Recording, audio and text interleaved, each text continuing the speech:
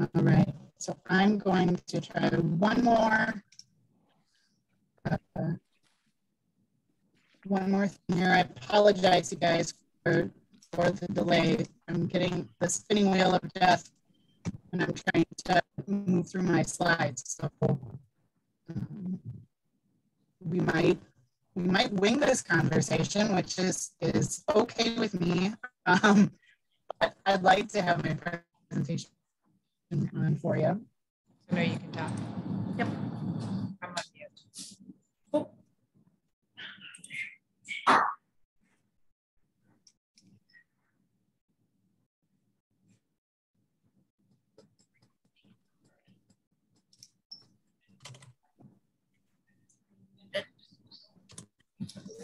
You can start.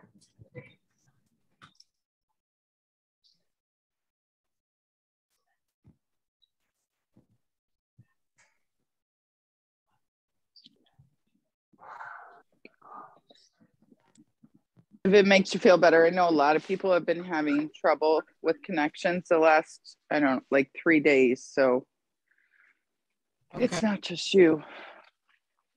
They're in the, all the cable and everything. Yours is like really fuzzy. Like you're coming in on my end spotty. Like I can hear sound, but I can't hear what you're saying. Me too. I'm with you, Jen. Is that Jen? Yeah. Yeah. Or do you go by And if it Jennifer? really makes you feel anything, usually, okay. Yeah, whatever you feel like it, wing it. Love it. Depends. Some people call me Jen, some call me Jenny, some call me Jennifer, some call me Jake. So. Oh, funny. I love it. So I have a problem on my emails. My emails are like whenever I type something with an apostrophe, like it's or don't, or it goes out like normal, like there's an apostrophe. And then when it shows up to the person and then in my mail, when I go back to look at it, it's changing all those apostrophes to question marks. So that's fun. My emails look very, very professional.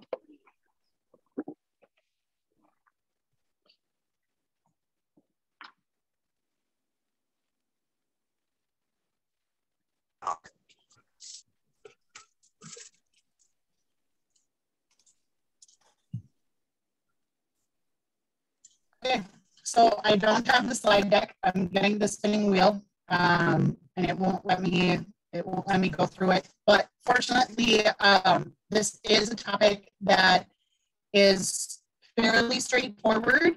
And if you have questions, please feel free to ask. Is everybody hearing me okay? Otherwise, I know that I can't do the slide, but audio. No. It's super crackly. Yeah, It's really hard. I'm going to make that a bit easier. I'm going to just sign out and try to sign back in on my phone and see if my phone works better than my computer. Okay, so give me just.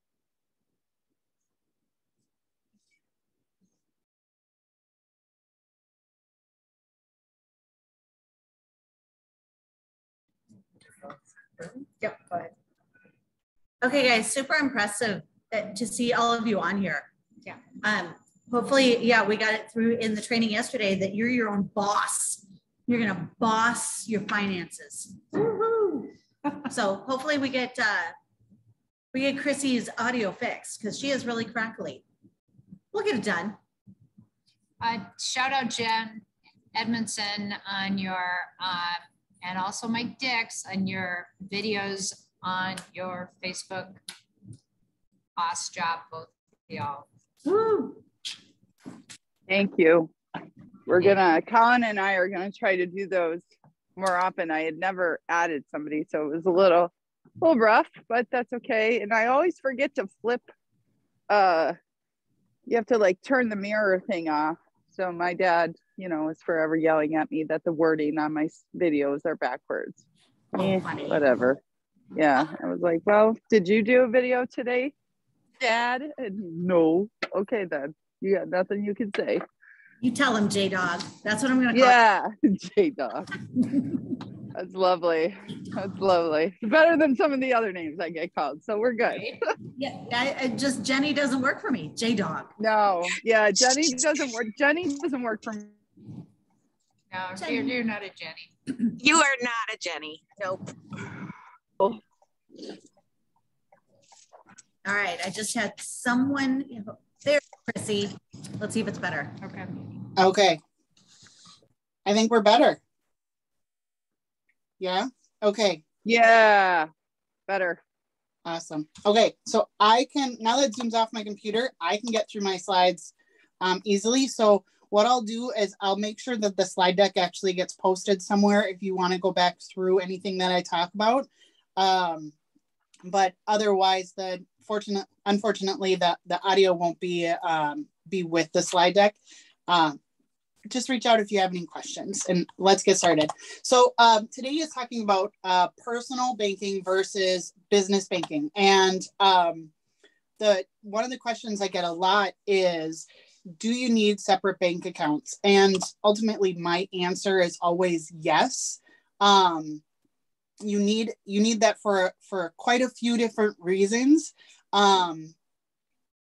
But one of them is keeping your finances separate from your business, and your personal spending is going to help you manage a budget a lot easier than just seeing all of your money funneling into your personal accounts from your commissions, and then seeing that as funds that are available to spend. So the difference between personal and business bank accounts, sorry, give me 1 second here, is if you have an LLC or an S Corp, you legally are required to have those separate bank accounts. You do not want to be piercing the corporate veil by having personal finances in your business accounts. And a lot of times those flow out as shareholder distributions. But with lots of those, you are piercing the corporate veil, which is allowing in an audit your personal finances to now be open to an audit as well, which then it's your household, and then it just gets really messy. So if you are not an LLC or an S Corp or have your entity as a corporation, you aren't required to have the separate bank account, but like I said, it's less messy.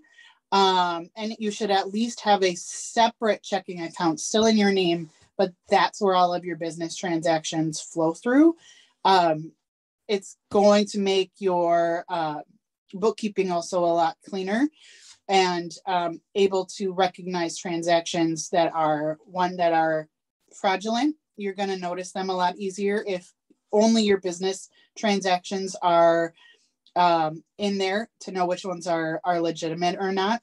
And the other side, on your personal side as well, you're not having to navigate through and remember, oh, was that meal or that grocery bill or whatever that was, is that in the right category, and then having to do extra work to get those expensed out the right way.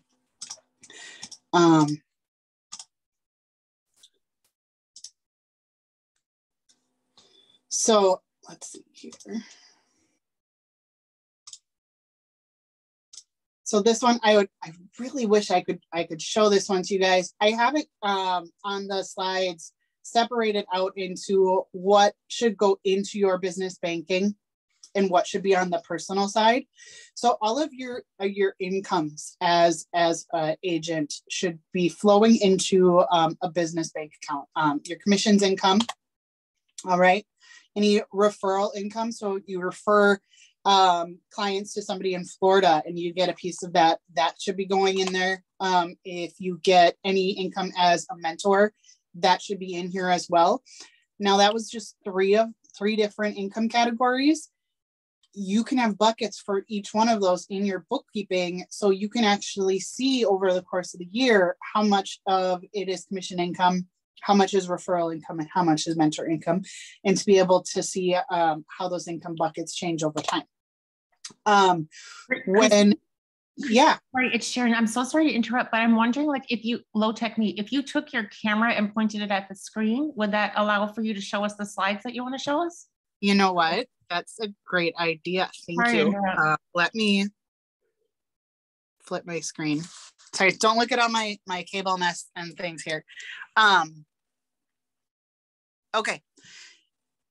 So we've talked about the three different income pieces that should go here. If you have a side jobs, or if you have a joint account with somebody else, let's put those other incomes into personal. Let's keep this business account strictly your business. Okay, so we've covered those income ones.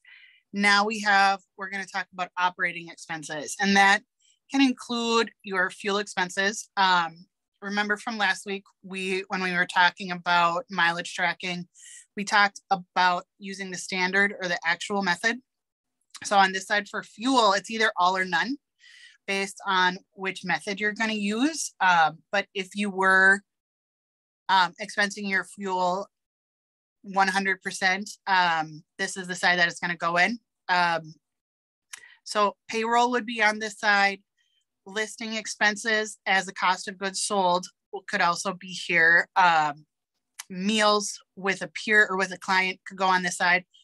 And then be sure to document all of those things accordingly and save your receipts. One of the biggest things is you do it, you choose that it's a business expense, you put it there, but in 3 months' time, are you going to remember who that meal was with, who was, what the business was that you were discussing, and take those notes or still have that receipt at that time.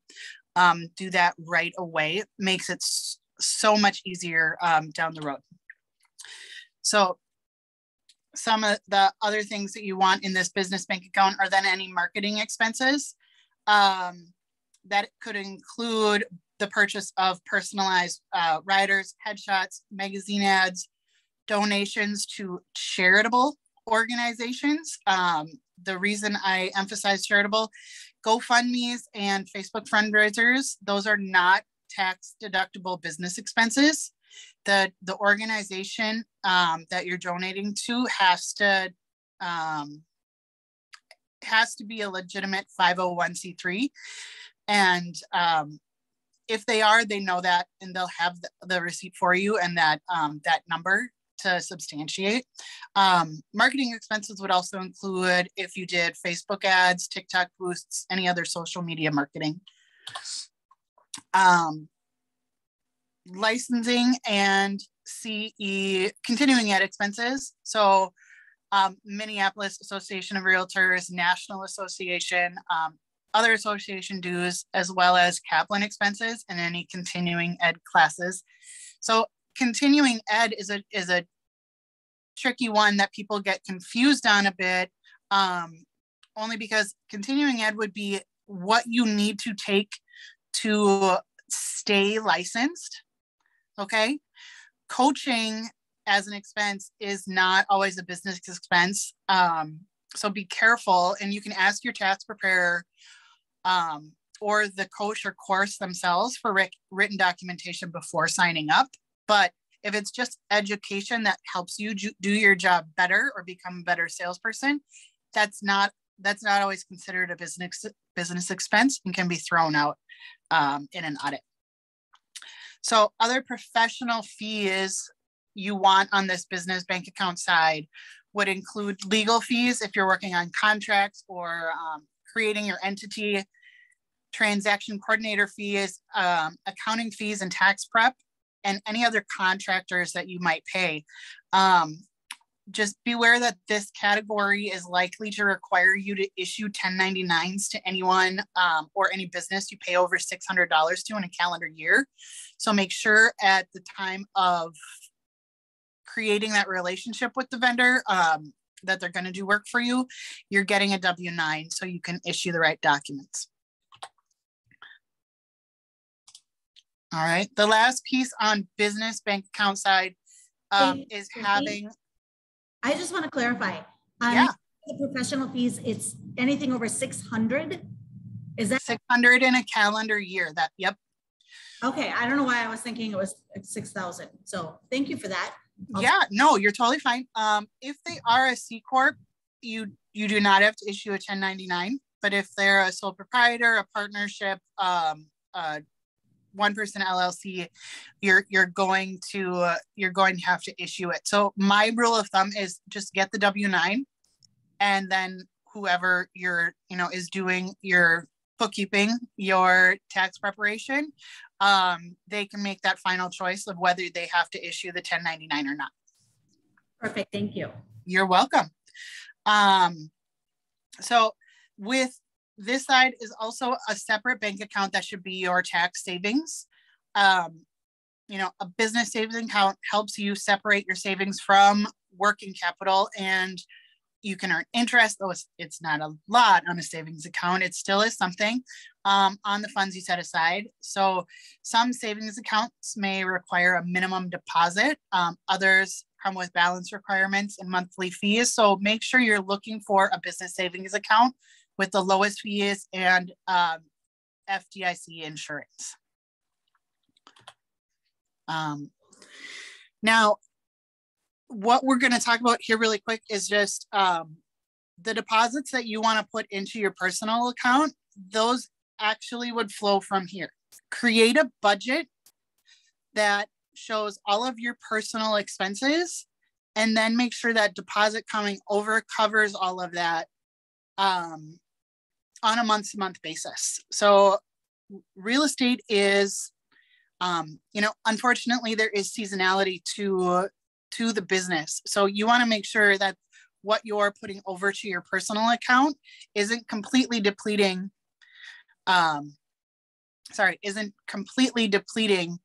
this side outside of your busiest season, and not being prepared for the slower times. So your deposits should flow over and have some sort of rhythm or consistency to what those deposits look like. Rent or mortgage should also be coming out of your personal bank account. You would have to pay this if you were an agent or not. So it is not a straight business expense. I know it's sometimes easier to just have it on the other side because there's money there. Don't do it. Have it coming out of this one. Your utilities are the same thing. You'll have to pay those whether you're an agent or not. Keep them in your personal side, and your tax preparer can help you identify the percentages of those that would be tax deductible. Your phone bills, keep it on the personal side. And here's the asterisk to this is, if you are a sole proprietor, this is where you should have your phone bills and the purchase of a new phone, any of those types of things. If you're operating as an LLC or as a corporation, you can absolutely then move that over to the business side, okay? But you might have to have it in your business name. Now, if your business doesn't have a lot of credit, they might want you to have, money down on it. That's a choice that's up to you. But also building your business's credit will help in the future as well. So that one could go either way. If you have more questions, we can talk about it on a one-on-one basis, or a case-by-case basis, but definitely start it out here. Same goes for car payments. If the name of your business, that is that bank account, does not own the vehicle, then have the car payments come out of this personal side. Your tax preparer can help you figure out the percent of that car that is going to be tax deductible, but that payment in full is not one of it. So this makes it a lot easier. All right. Groceries and meals. I see this quite a bit. It's really easy to grab this card because you know that there's money there and to use it. These are not business expenses. Obviously, meals, if you have a legitimate meal with a client, with a peer, you're talking about business, put it on that business bank account side, but substantiate it properly. have the receipt, have who you were with, and have the business that was discussed. If you don't put those things with it, it can be thrown out in an audit, and then you're going to actually have to pay more taxes in on it than just get that thrown out. Okay. And then any other personal expenses should also be on this side. Your gym membership, your kids' swimming lessons, you know, all of those things that you know that should just be on the personal side. Let's keep it over there. It's going to make it so much easier for your future self to have these things over here than on the wrong side. Okay. So, can I use the same bank for personal and business banking? And the answer is absolutely yes. When choosing a bank for your business bank account, it's recommended to start with the financial institutions you're already know. And like, if you have a personal bank account in good standing, you may get a better deal on a business bank account at the same bank, but do your own research. Some big consumer banks are not as favorable to small business accounts and have many either hoops to jump through or are littered with fees, monthly fees. So check with your bank and ask questions. Also check out your local credit unions as well. If you need a business banking partner recommendation, I have one that I use and I love. Feel free to reach out. But it ultimately has to be convenient for you. And the bank relationship should also work for you. Okay. How much money do you need to make before you can open a business bank account? And the answer is you don't need to generate any revenue to open a business bank account. Some of them might want you to start with a minimum initial deposit. So that would be that initial investment for you to put in there. And they might require you to maintain a minimum balance. So be sure to review the terms and the account fees on any of the accounts that you're considering.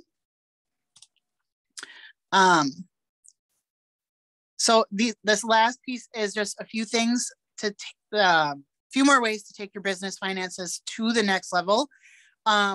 One, understand your financial priorities. If you don't know where you want your finances to be at the end of this year, you won't get there, or you'll be there because you don't have a plan, I think is the way the phrase goes, right?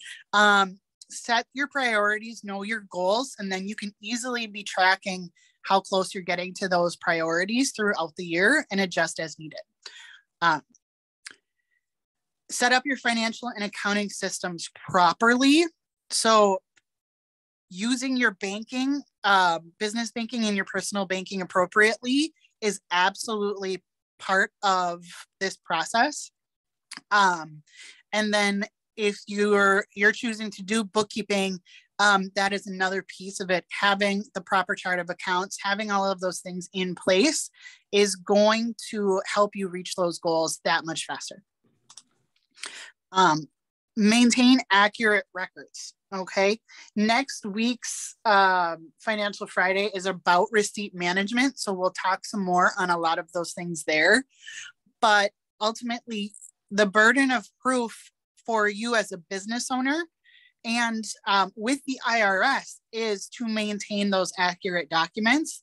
You don't want all the hard work that you're putting into your business right now to get to not work for you down the road in case of an audit. Sleep better now knowing that you're doing it right. I'll say that over and over 100% of the time. And then a last thing is get a handle on cash flow and plan ahead.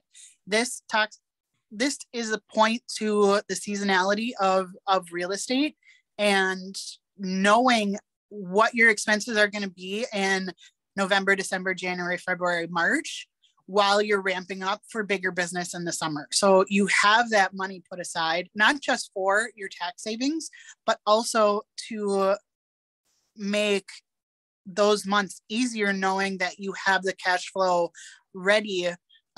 and are able to focus on building your business well, not under a bunch of stress. Okay.